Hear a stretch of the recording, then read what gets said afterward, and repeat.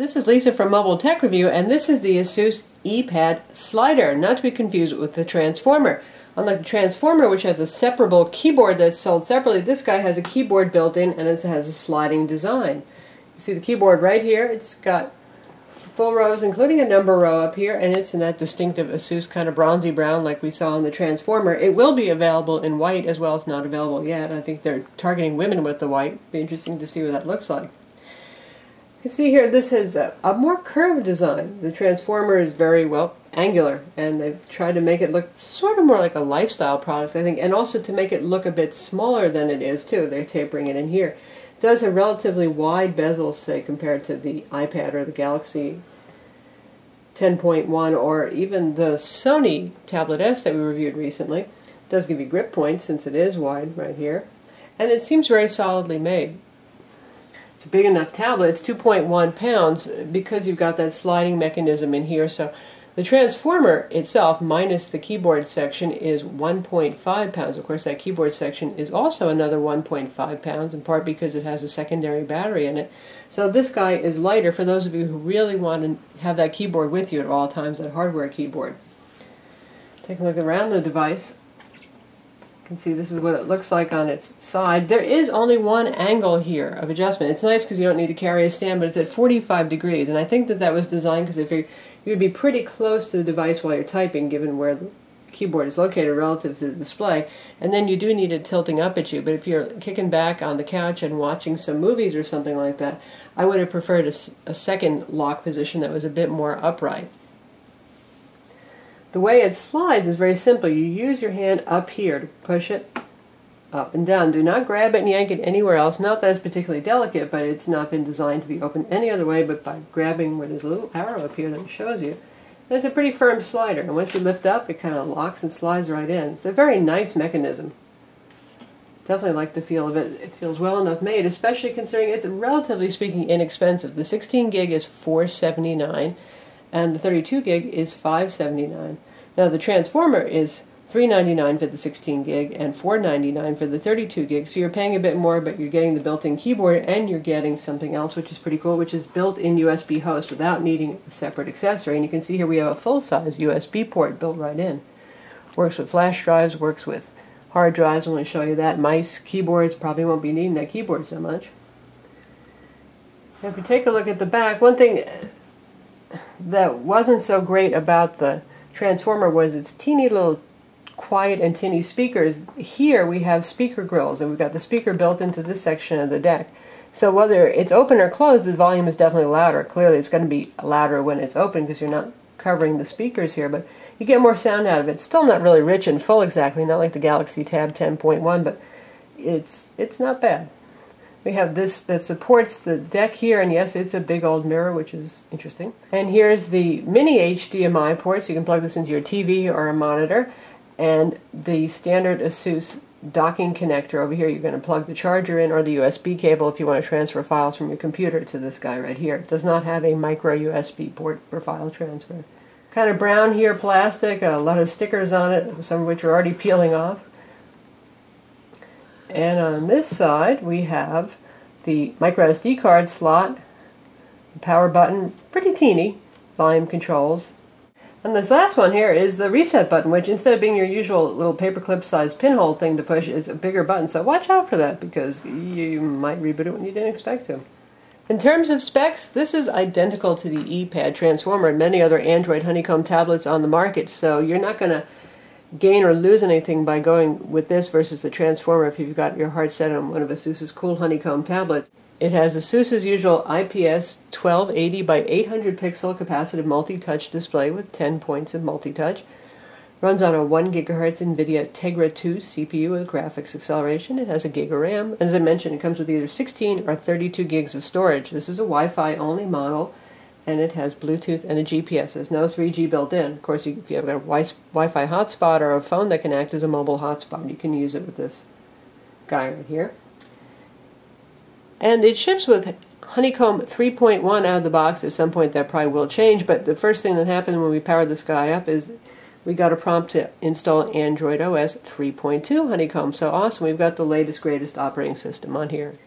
We take a full 360 around the device. Now you can see this is the back here, it's again that kind of warm brown. It's a soft touch finish. It feels really nice in the hand and it's less prone to slipping. The curving on the sides also helps because it bows out there, so you're not going to drop it. And we've got the contrasting silver on the bottom and a little chrome strip here. Pretty nice. Same 5 megapixel autofocus camera that we have on the Transformer. This one, though, seems to be improved. Things don't look quite as white and hazy as they do on the Transformer, which had pretty much a mediocre camera. We've got feet over here, so it rests firmly on the ground. Some more feet down here.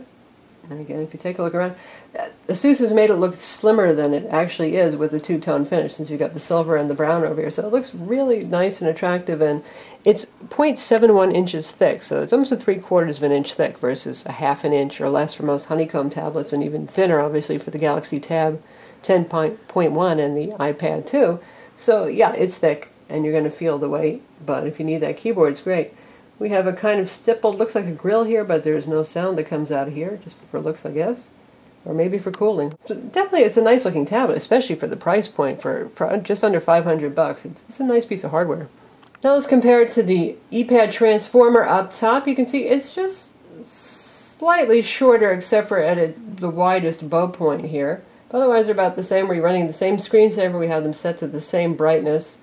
And I would say that the slider has a slightly cooler temperature, which is probably a good thing because the Transformer tends a little bit towards the purpley colors. From the side view, obviously the Transformer is going to be much thinner. No sliding keyboard there.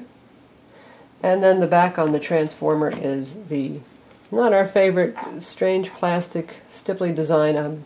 Doesn't show fingerprints much, which is nice, but nothing to write home about in terms of looks. Not as attractive as the sides or the front. And the Transformer itself, just the tablet, if you don't buy the $150 optional keyboard dock, you've got the same sync and charge connector.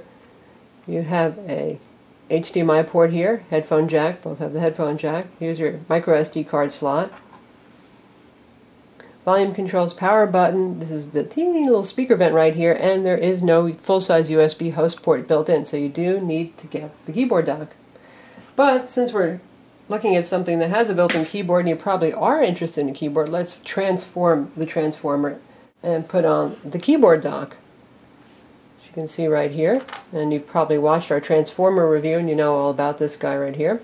And now we have the Transformer on the right and the slider on the left here, and you can see obviously the difference in size. This guy's more compact, but what you get here is you get the trackpad and you get a larger, more spacious keyboard. Now the keys themselves are not that much bigger than the keys on this, but you get more spacing on this because it simulates basically a netbook or an ultra portable notebook computer.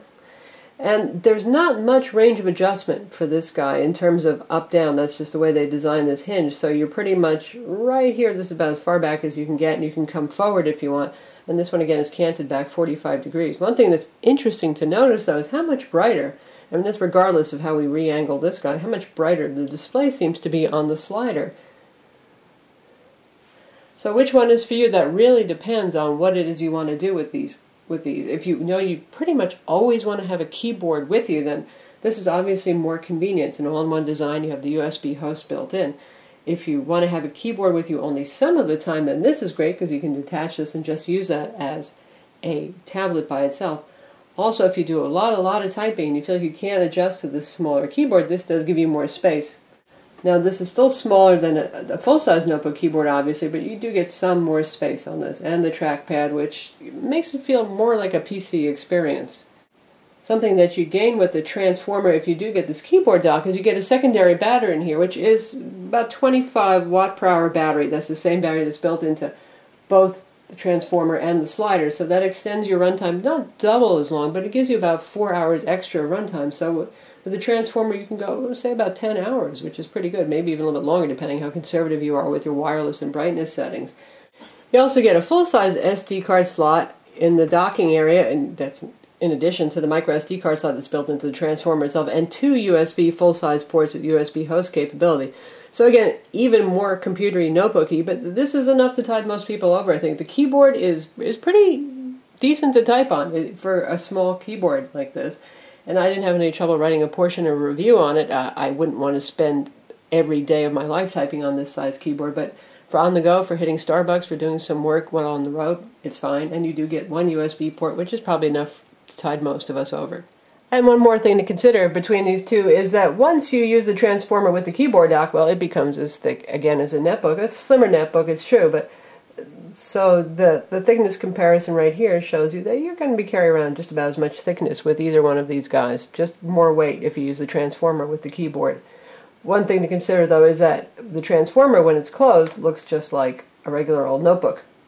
That means your screen is protected, and it is not with the slider. Now that we've compared two relatively large-size Android tablets, let's compare it to one of the more compact ones, and here's the Sony Tablet S below to give you an idea of the size difference between one of the smallest Android tablets that's available in the 10-inch ballpark category. It's actually 9.4 inches versus 10.1 here. And the Sony, well, that's a unique wedge shape, so you go from super slim to as thick at the back end. Sony is 1.3 pounds, much lighter than 2.1, but hey, you don't get a built-in keyboard with the Sony either. You'd have to use a separate Bluetooth keyboard or a USB keyboard.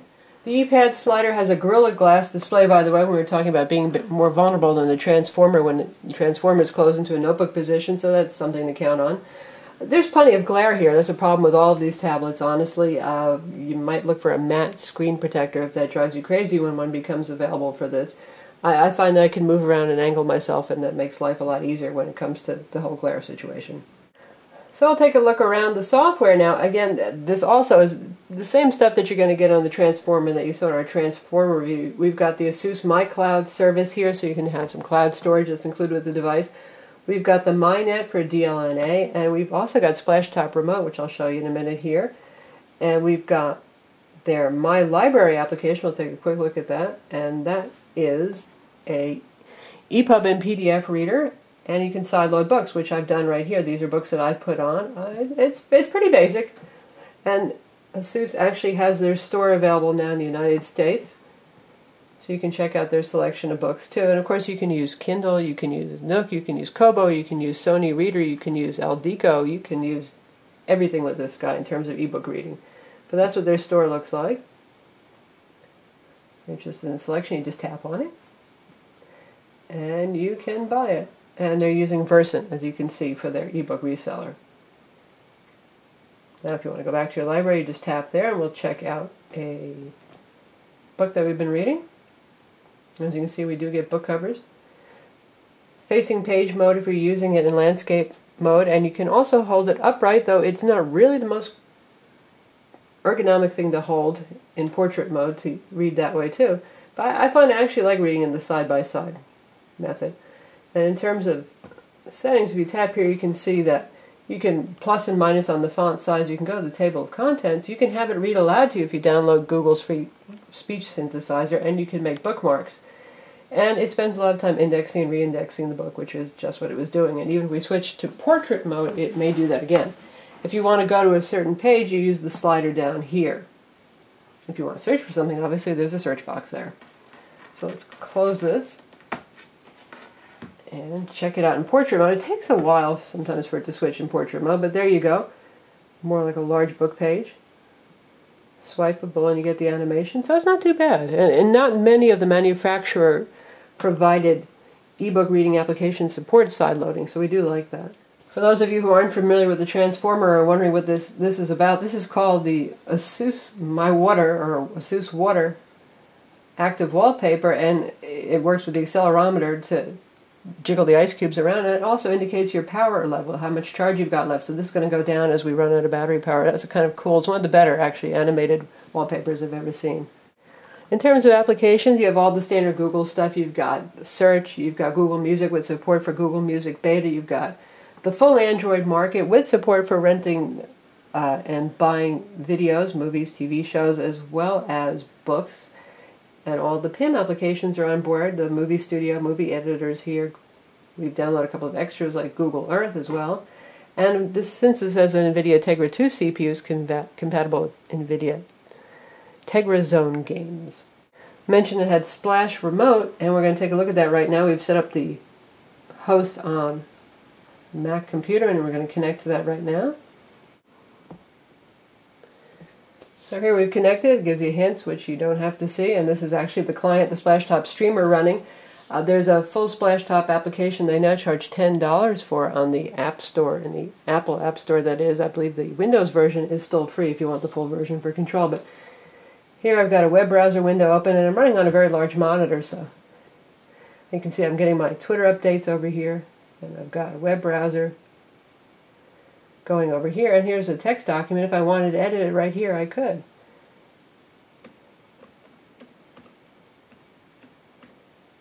So that's pretty cool, and that's a way around dealing with something like Hulu, which doesn't stream to Android tablets, and Netflix, because Netflix is not available for this on the market, and the usual side-loading trick that worked for the Transformer currently does not work with this. So sorry, no Netflix right now until they officially add support for the application.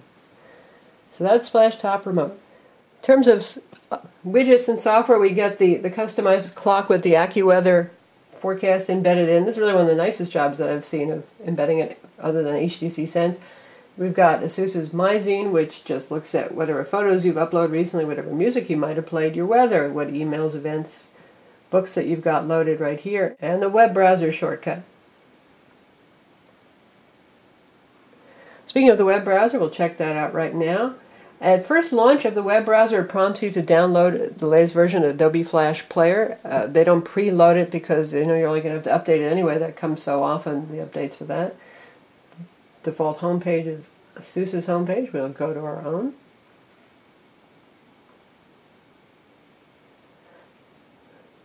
As always, Android has a very capable web browser, and obviously we've got that Adobe Flash support built in right here.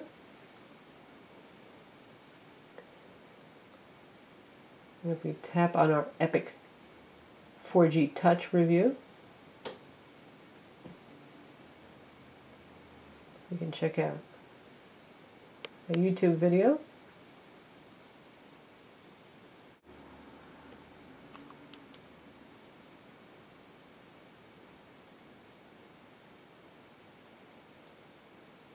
This is Lisa from Mobile Tech Review, and this is the works just fine. Epic Touch 4G S2. That's a good thing. And there we've got in full screen mode, and you can hear the speakers in action. We've got it set to about 3/4 volume right now. 4.5-inch Super AMOLED Plus display. That's Samsung. Works just fine.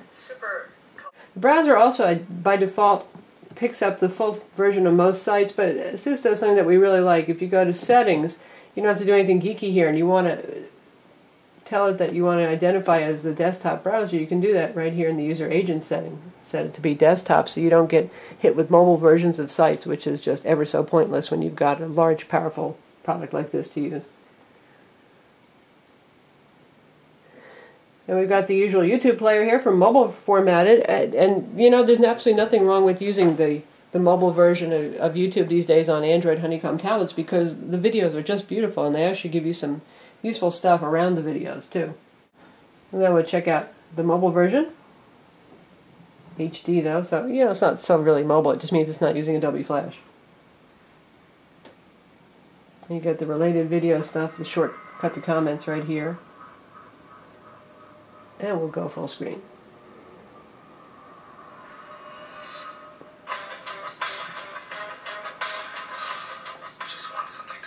Also looks every bit as good as the Flash version. So for YouTube, you might as well use this. But if you're visiting other sites, not YouTube channels, then that's when you really want Flash. Since this comes with a keyboard, they figure you might want to actually use Office documents. So Polaris Office is included as the full version that can create Office documents, not just view them and edit them. And the funny thing about Polaris is, first I'll create something. You can see, you can create a new document, a new spreadsheet, or a presentation. We'll just choose document. Even if you get the full version of Polaris, like say on the HTC Jetstream, it's way less featured. There's no undo, redo, and all the formatting stuff that you see here isn't available. So this is about as good as Polaris Office gets, and honestly, I like it quite a bit, the version that Asus has been bundling on the Transformer and on the ePad slider here. So you've got all sorts of formatting control, text colors, undo, redo, font changing. You see here, inserting pictures. It's quite complete and quite compatible, so that's nice. And we'll do and if I want to save it, I can do a save as, give it a name, choose a location, you know the drill. So for work on the go, Polaris Office definitely is a fine choice. Of course you can download another Office suite if you want, Quick Office HD or Documents to Go. But if you've got something that works for free, why not stick with it? We've downloaded a few games to test on this as well, but honestly, at 2.1 pounds, you're probably not going to be playing accelerometer-based games unless you've got some really beefy arms. So we're going to check out some games that are not accelerometer-based, like Samurai 2 Vengeance, rather.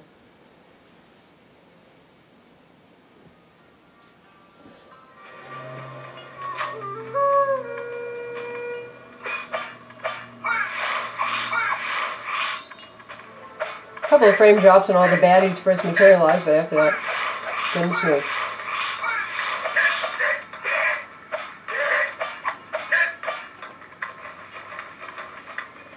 Tumbles around just fine.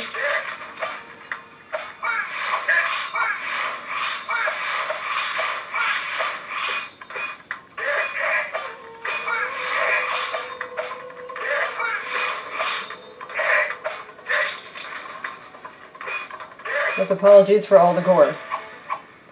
And now we're checking out Dungeon Defenders HD, first wave.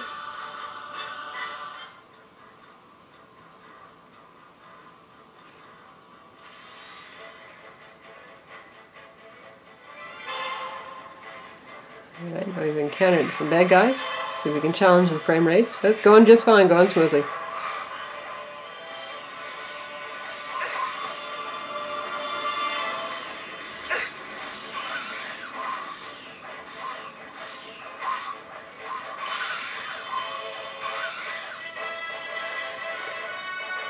So there you have Dungeon Defenders HD. So how about mass storage support for you more techie geeky kind of people who want to use all sorts of peripherals with this? Mice and keyboards are definitely a go. Flash drives work. Even unpowered hard drives. This supplies enough power to power our little Western Digital Passport hard drive here. One thing to note is if you use a micro SD card with this, the files will show up in Gallery and in the music player. If you're using a USB storage device, it doesn't integrate into the built-in applications. You can still use the file manager to launch them one by one, sort of like the Sony Tablet S, same deal there, but they don't just automatically show up in Gallery. First we'll check out the flash drive here. Got a fairly fast flash drive. You can see it says preparing external storage. Figures out what kind of storage it is. And then you have the little icon here, and you can tap to disconnect it to remove it safely, a la Windows, or you can choose the folder icon, which launches their file manager. So you can see we have some music on here, we have some videos, and we're going to try a 720p high-profile trailer stored on the flash drive. Now, this is a pretty fast Patriot flash drive, which certainly helps, but it has no problem playing right off the flash drive.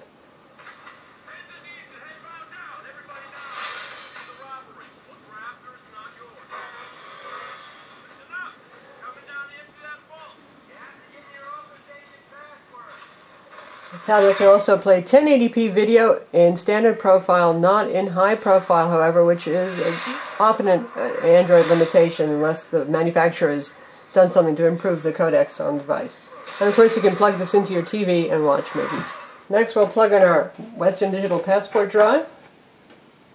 This is a 500 gig hard drive. And it is powering up.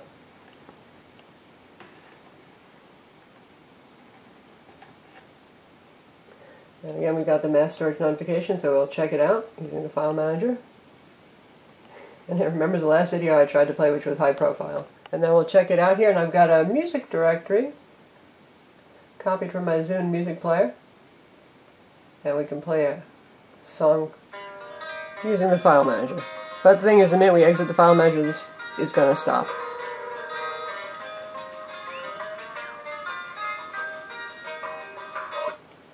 As you can see there. Now if we go into the music player, it does not show up, the Buena Vista Social Club album. If you're using a third-party application that can browse to all folders, though, you can still add songs and play to your heart's content. So that's the Asus Eee slider, 10.1-inch Android honeycomb tablet. It's available now. It just came out, so Might not see it in stores today, but hopefully within a couple of weeks. It's available some places online, like Amazon already, and it might even be in your local Fry store. $479 for the 16 gig, $579 for the 32 gig. It is a Wi-Fi only Android Honeycomb tablet, and it has the unique, for now anyway, sliding keyboard design. I'm Lisa from Mobile Tech Review. Visit our website for the full review.